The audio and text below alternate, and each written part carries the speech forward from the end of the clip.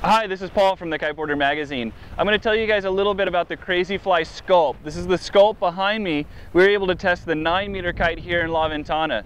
Now, you might recognize the CrazyFly name from the CrazyFly boards that a lot of people are familiar with. Not so familiar with the kites. They've done kites before, but they're kind of making a new push with them. This is the Sculp, and it's a low aspect 3-strut kite, and it's got swept back wingtips. This is a very fast turning kite, has very quick and nimble handling.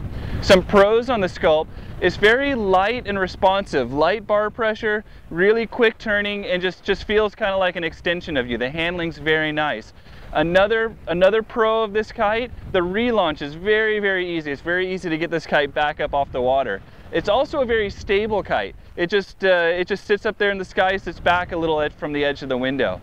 Some cons on the Sculp: its low end isn't really great. It's very fast turning for a 9, but it's also just doesn't generate as much power as most other 9s. It feels like a little bit of a smaller kite than a 9, both in its handling and in the amount of power that it generates. Another con for the Sculp: its jumping and its upwind ability are only average. They're not great on the Sculp. Okay, so here's the control system that the CrazyFly Sculp uses. It's a really nice control system as far as the bar itself. It's an all-carbon bar. It's very light feeling in your hands, and that helps contribute to the very light, crisp feeling of the handling of the kite. Just very light, very stiff feeling in your hands. It features a push-away quick release, a below-the-bar leash attachment, below-the-bar swivel, simple above-the-bar adjustment cleat, and an adjustable stopper.